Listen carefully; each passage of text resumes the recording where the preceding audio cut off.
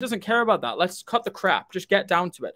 I know for me, if I'm watching a movie with my wife and I'm on my phone in the meantime watching reels, I'm watching entrepreneurs talk about different things that they've done to help them succeed. That is engaging to me. And so while most people, let's say, who are dealing with another kind of investor who are maybe passive about it, they can talk about local trendy spots, whatever it is, you don't have to do that.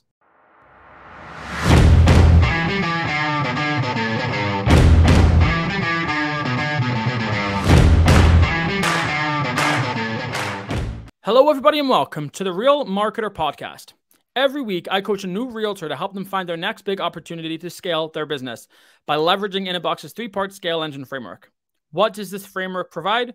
A brand that sells, systems and automations that'll help you accomplish more with less energy, and lead generation strategies that are built to scale. Each week, we leverage the scale engine framework to guide the conversation and provide practical, actionable advice. Our goal at Inabox and the Real Marketer Podcast is to help realtors scale their business and achieve phenomenal success in their careers. So whether you're just starting out or you've been in the industry for years, you'll find value in these coaching sessions.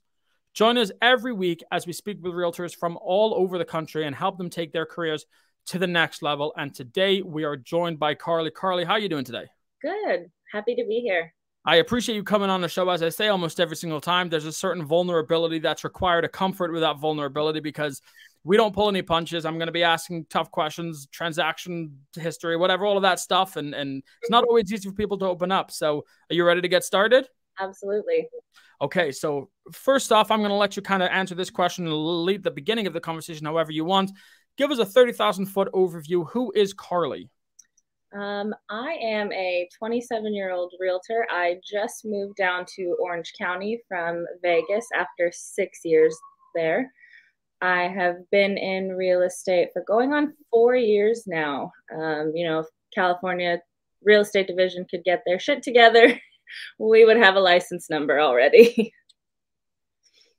So you've been in real estate for 6 years now, and you said 4 years now. Sorry? 4 years now. 4 years. Okay, fine. Yeah.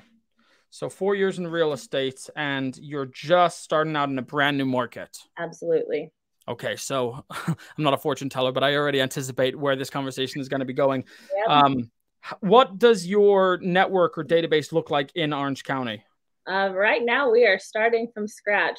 Definitely doing a lot of cold calling, meeting strangers. I know a couple people from growing up here, but not worth anything. Definitely looking at new strategies to help grow that.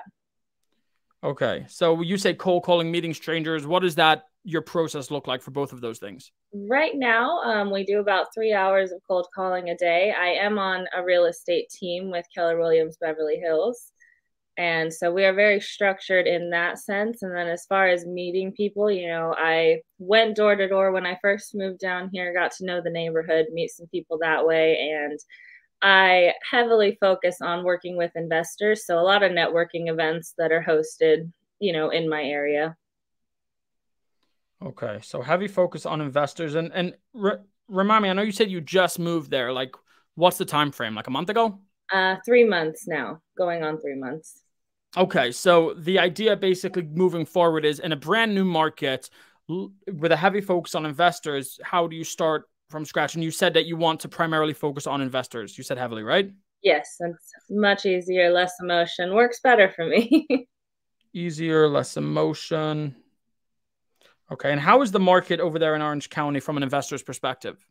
So in comparison to previous markets that I've been into, California is very lucrative. There's always people moving in and out. So from an investor's standpoint, the rents are outrageous in comparison to what you could get a mortgage for. So a lot of people are walking into income producing properties without having to do too much of the legwork that some other markets would require.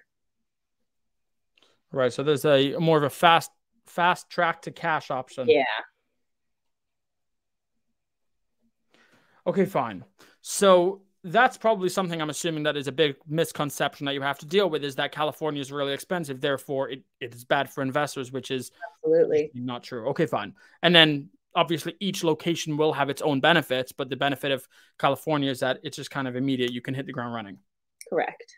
Okay, so you're open to cold calling. You're already calling for 3 hours a day. That's absolutely massive, and it makes your life of making money a lot easier. Who are you cold calling? Are you following a script? What does that look like? Right now, we're doing expireds.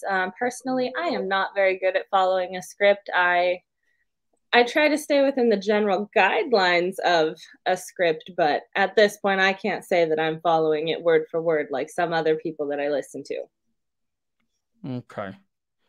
I'm actually not into scripts either as much as I'm into frameworks.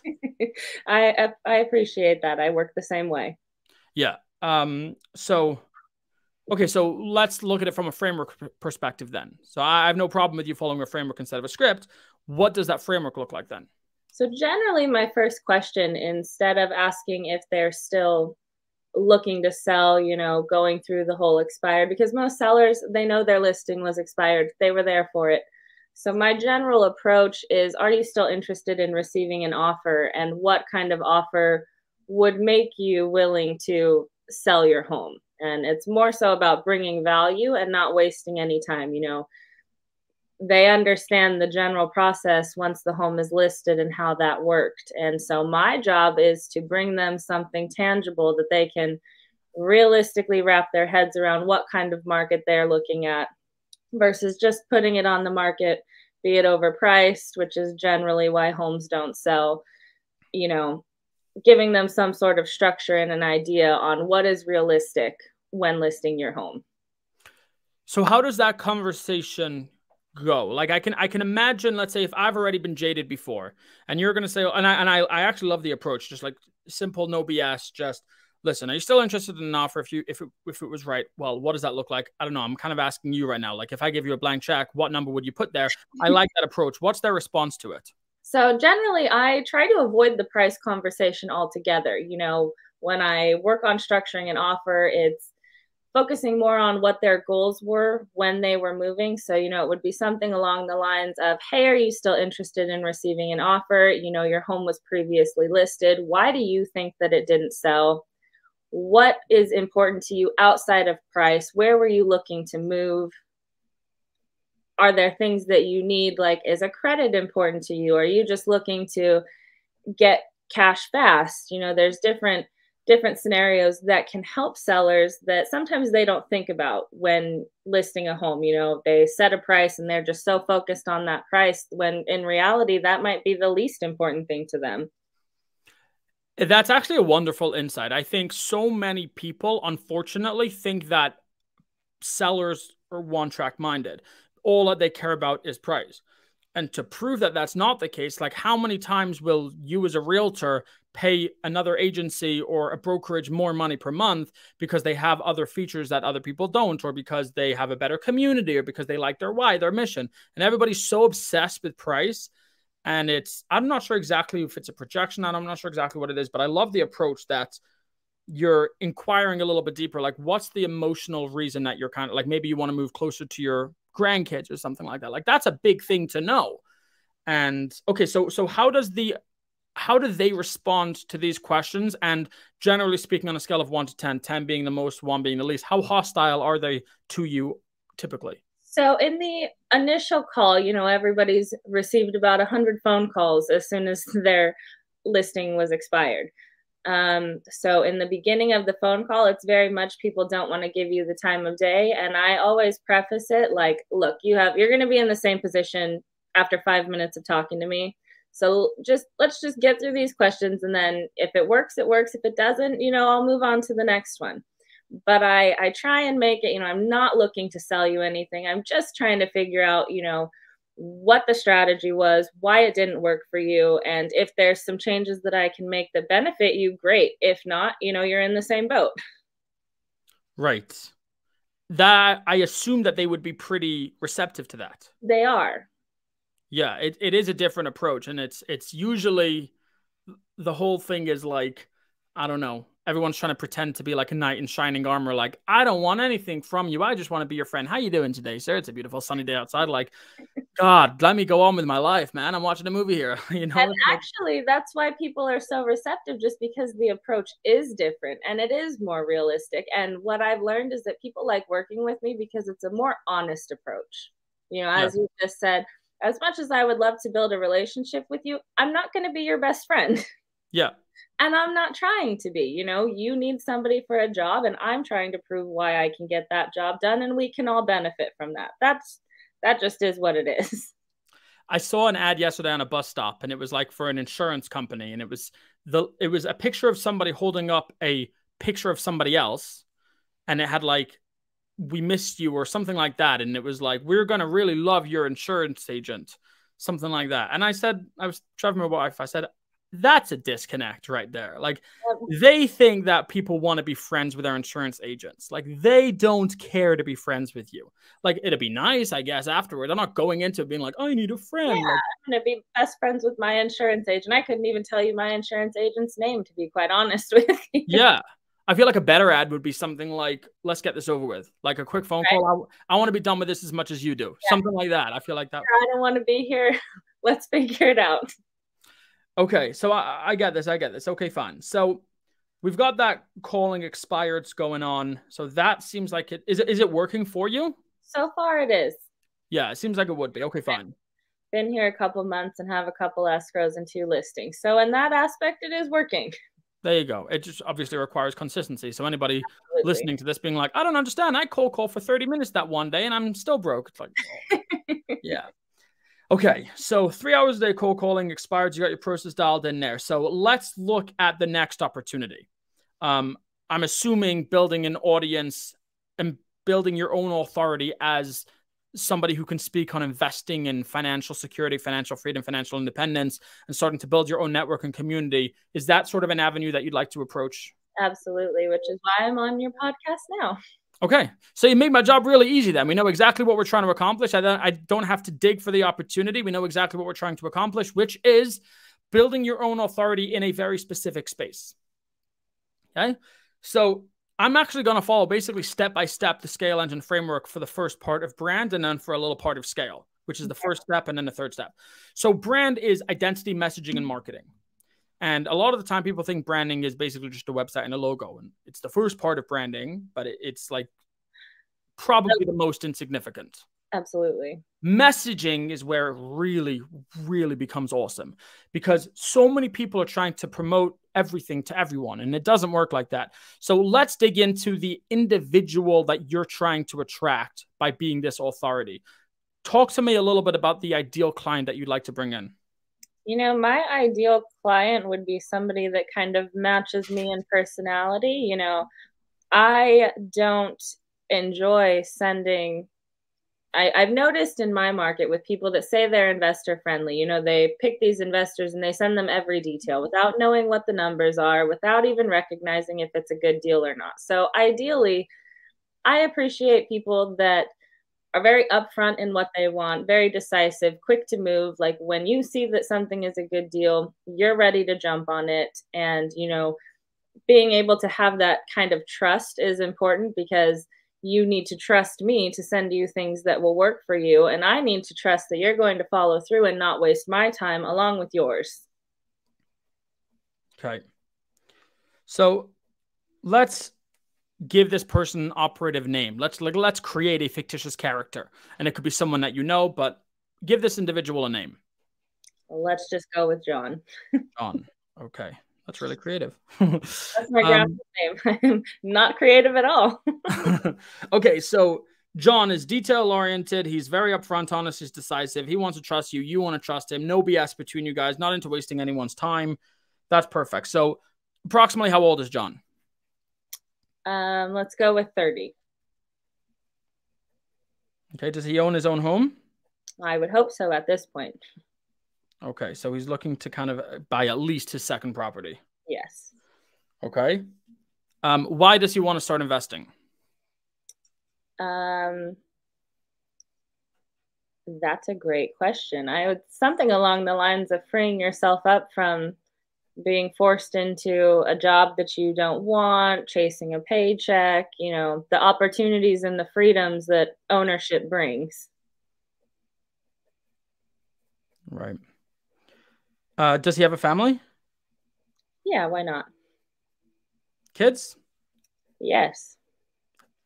How many kids? 2. 2 kids.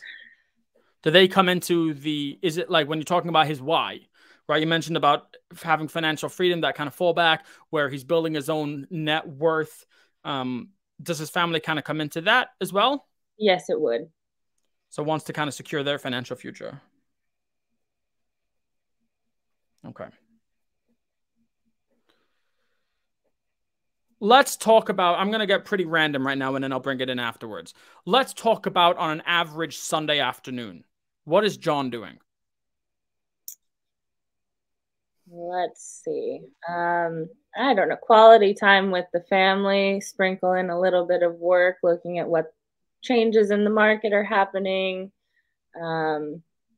Maybe driving by, or not necessarily focus on work, but in the back of his mind, it's always there. When you're running to the grocery store and you see an open house, maybe he turns off to stop, or you're driving somewhere else and you're taking notes of the homes that are available for you. Just a mental note that you can go back and look into. Not somebody that's solely focused on eating and breathing real estate, but realizes that opportunities are out there, and just a mental note to check back in.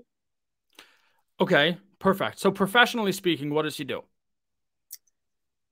Professionally speaking, I haven't put much thought into that. I don't know. Probably some other sorts of investments, maybe sales. Okay. Like sales or like finances, maybe like he's kind of a white collar. Yeah, like advisory, maybe financial advising. Okay. Let me explain to you why I'm asking these questions, right? It might seem a little bit random. In order to get the attention of John, we need to meet John where he's at. When John's at work, we're competing with too much to get his attention, right? So John, so let's say he's a financial advisor. He's working with clients. He's doing this. We can't get him then. Question is, where can we get him and when can we get him? We can get him on a Sunday afternoon. When are we able to get him? In the times in between quality time with his family. What type of information is he looking for? He is looking for real estate investing, but he's also, because family is very important to him, that's also something that he is looking for information on. So like, let's say hypothetically, a great new restaurant that has awesome reviews in the area that he could take his family to that everybody would love. Like I'm not saying that this is what you should do, but just to understand, that's something he might be interested in, because obviously looking at John, I'm not going to write a report about an awesome, sweet, new, trendy spot in the city. Like, I don't know, maybe you would. But to understand the type of information that he's interested in, and what I'm looking at this right now and I'm seeing, his why is family. And so when you're talking about things, right, like you mentioned, when you were doing your expired cold calling, you're not just talking about what's important to you. You're recognizing what's important to them. How do you know what's important to them? You ask them. Very simple. Are you looking to move closer to your kids? Like, why is it that you were even selling? That's basically what we're doing here. So marketing is basically just about getting into the conversation that they're already having in their heads. So John is always thinking, how do I start building my own portfolio, securing my own financial future for the sake of my family? And so when you're, for example, writing a report or writing 5 creative ways of securing your financial future, you can either write 5 ways to make more money, or you can say 5 ways to guarantee your family's financial freedom for generations to come. That resonates more with them. So understanding the why is really important. Now, the other thing that you mentioned that was really important is that on some of the off time that he has on those Sundays, he is looking at content. So it's not like we need to create a whole bunch of really like dry content. He doesn't stop thinking about it. So there are moments on those Sundays that we can reach him on these quote unquote guilty pleasure platforms like Instagram. I don't know. Maybe he's young enough to do TikTok. I'm not sure, but I personally don't use TikTok. You can if you want. But the point is understanding where John is and understanding when he's interested in your content. So John is the type of fellow, it seems like, that you don't have to be creating a bunch of roundabout content about fun places in your area and then sprinkle in some real estate into there. He doesn't care about that. Let's cut the crap. Just get down to it. I know for me, on a Sunday afternoon when I'm chilling watching TV with my wife, or what, I shouldn't say I'm watching TV with my wife on a Sunday afternoon. I've got 2 kids and 1 on the way. That's not happening. On a Sunday night, let's say, if I'm watching a movie with my wife and I'm on my phone in the meantime watching reels, I'm watching entrepreneurs talk about different things that they've done to help them succeed. That is engaging to me. And so while most people, let's say, who are dealing with another kind of investor who like are maybe passive about it, they can talk about local trendy spots, whatever it is. You don't have to do that. I think for you, your focus can be real estate / financial related content that they are genuinely interested in. And so it becomes really simple now. Because he enjoys this stuff, you can then really, it's like the more the better. I mean, if you had a podcast, a YouTube channel, Instagram Reels, everything that you can possibly think of, he's going to watch all of it because he's on all of those platforms. And when he's just having a good time, just relaxing by himself, just chilling, he will be watching videos about how to invest in real estate. You know what I mean? Makes sense. Yeah. So I feel like people a lot of the time, meaning I do believe in the 80-20 rule in everything. I believe that usually speaking, people should sprinkle a lot of their own personal life and then sprinkle some real estate in. I don't think you have to do it with John. Like Alex Hormozi, I don't really care to know about what Alex Hormozi is doing on a Sunday afternoon. I want to know how Alex Hormozi made hundreds of millions of dollars. That's what I want to know. John is the same as you. Or sorry, John is the same as me. John is the same as you also. Like he just wants to know what's happening in real estate. So I want to kind of let you know internally what I do, my strategy to create content, how I have such an easy time creating content. And I think that the strategy could be the same for you. It's just figuring out how to actually get to this step. Yes. My strategy to create content essentially revolves around this podcast right here. I'm all about working smarter instead of harder. So I found that I was doing a lot of one-on-one coaching calls. And then I was also, on a separate note, speaking to successful individuals about their business, asking them their stories. It's very engaging, very good podcast as well. I realized, first off, I enjoy doing this more, what I'm doing right now. I'm already spending the time anyway. Why don't I just leverage that time better? So now I do what I already was doing. I turn it into a podcast. I take the video. I turn it into a YouTube video. So now I've got podcast and YouTube video with a 45-minute episode. I send it off to my video editor, who will then, I send it off to my video editor, who then takes a video that we're creating, for example, right now, clip it up into 7 smaller sections, and then I have an Instagram reel going out every single week. None of it's about me and my family going swimming on a Sunday afternoon. It's all about how to succeed, how to get better at real estate. And this is how you can really minimize the input, maximize the output. And then the more you do this, the more of an authority you become. So usually when it comes to creating content, I'm very big into creating categories of content to talk about. I think you could do that. I don't think you have to. I'm looking for that. Sorry? I said, I don't think I'm looking for who that would attract. Yeah, I don't think you have to do that. I think I would actually create something pretty similar. And let me ask you this then. First off, how open are you to creating content like this in a way that works for you, but like this? You know, that was one of my goals to get started for the new year. I have very, very minimal social media presence as it is. Okay, so what about like a podcast, YouTube, any of those kind of resonating with you? A podcast would be great. And who would you interview on your podcast? Probably other agents. You know, one big thing that I kind of sat down and started planning a calendar for was just talking to other agents and doing market comparisons based off of what they have available, what we have available, what kind of returns those provide. And, you know, it also always helps to have referral agents. So, you know, 2 birds, 1 stone, meeting new people that might have some business to send my way and vice versa. So I like 2 birds with 1 stone, but I'm going to give a different angle on this. Okay. Maybe instead of interviewing other realtors, you can interview successful investors in your area and ask them about their story. Because let's face it, if you were to go over to a successful investor and say, I'd love to grab a cup of coffee with you, I'd love to pick your brain. No, thanks, I'm busy. When's the last time this person was asked to come onto the show to talk about how successful and wonderful they are? Well, funny that you mentioned that. I was following it was on Facebook, actually. You know, they have tons of different investor groups, and I kept seeing posts from one person. Their name on Facebook is the Wolf of Wholesaling or something to that nature. And I actually messaged him on Facebook. I'm like, you know, you're one of the first people I've seen with a genuine and realistic framing for wholesaling deals, because that's the new hot trend that everybody wants to jump on right now. Do you have some time in January to sit down and tell me about yourself, tell me about your strategy and how you came up with that. And he was very receptive, said, absolutely, let's get it on the calendar. There was no pushback at all. Yeah, honestly, exactly. And imagine even if take it to another level, like not only are you asking them to put it on the calendar, but you're asking them to come onto your podcast to talk about it. Like it just sweetens the pot so much more. It's a new opportunity. And now you're building, you can get anyone. You can get realtors, successful realtors on your show and build your network like there. You can get investors, which could be your clientele, onto the show. And John's interested in that because all John cares about is, I want to know, what did those successful people do and how can I do that? And so you get those successful people. You bring them to John's stereo in his car while he's driving wherever he's driving to.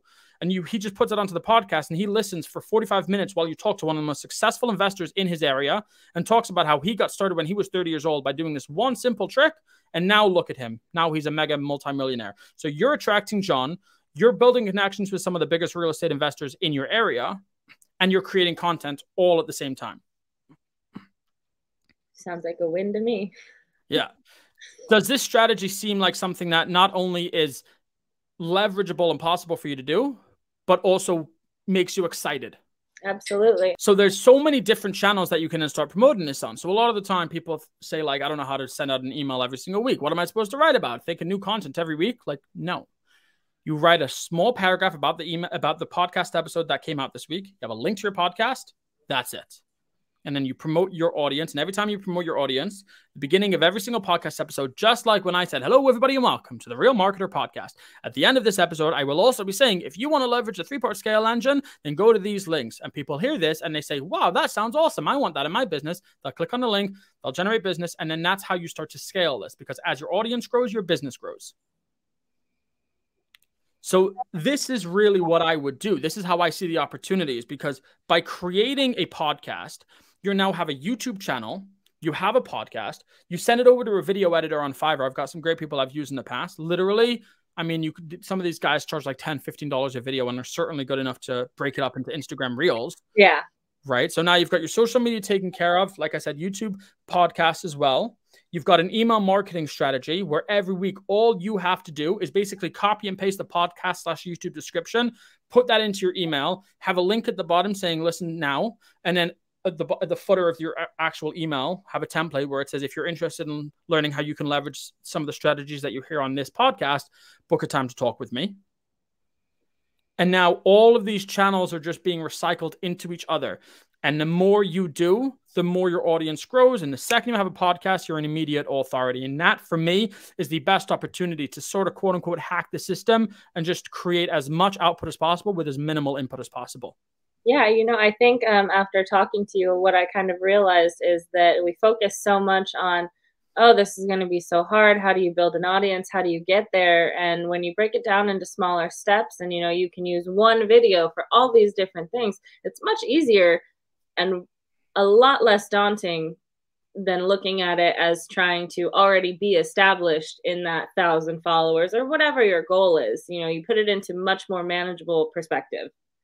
Exactly. And like, just to kind of add another thing to that is I'm scheduling podcasts now for the next few months out. Like this podcast, if you're listening to this right now on Spotify, like this podcast was recorded a couple or a few months ago because I've just done my episode. So I don't have to worry about that. And I mean, the process is just so dialed in, and that's how, and again, talking from somebody that really puts a lot of emphasis on working smarter instead of harder, that's how I can maximize my output to such an extent with a minimum input in a way that's rewarding for me. I love doing this. I love doing this. And it sounds like you love the no BS sort of approach. Let me just talk to somebody who's done it. I'm not interested in the flash, the panache. Just give me somebody who's done it. Let me talk to them. I'm going to pick their brain.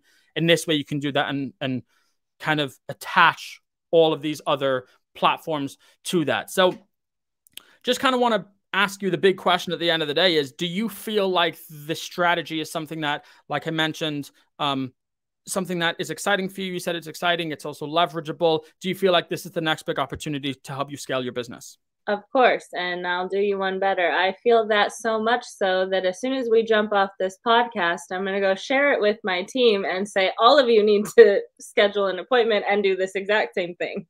Awesome. Okay, I love that. So all of the strategies and ideas discussed in this episode were made possible by Inabox and the Scale Engine framework. If you'd like to learn more about how you can scale your real estate business to the next level, you might want to check out Inabox. It's a coaching program and a CRM designed exclusively for realtors. Our team of experienced professionals and coaches will guide you through a proven 3-part Scale Engine framework to help you scale your business and achieve success, just like you heard on today's episode. Inabox includes one-on-one coaching, access to a private community of like-minded realtors, a variety of resources and tools to help you scale your business, the complete 3-part Scale Engine blueprint for you to follow at your own leisure, one of the most comprehensive and simple to use CRMs and the market, and way more. Don't let your competition get ahead, guys. If you're ready to scale, then now is the time to invest in yourself and your business with Inabox. So go to goinabox.com to learn more and to sign up today. And if you'd like to learn how you can apply to be a guest on the show, just send an email to oliver@goinabox.com and let me know why you think you'd be a good fit. So Carly, what a pleasure it has been. And I'm looking forward to watching you from the sidelines implement these strategies and scale your business.